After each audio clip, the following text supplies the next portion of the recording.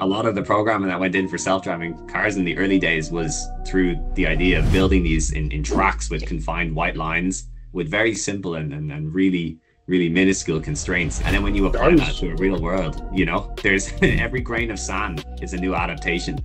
And I was designing a forward-looking infrared system for those, and that forward-looking infrared system was constantly failing because we got a different type of rock come up, or a different bit of sand, or snow, or whatever. When we were testing things with rain, when I say testing, we wasn't even sitting on a car. We were sitting in a glass box in a lab, and I couldn't, we essentially had an enormously difficult time, and I had a stack of computers running the analysis to get the time down fast enough so we could react to it. But yeah, I mean, it's much different to put something in the lab versus out in the wild.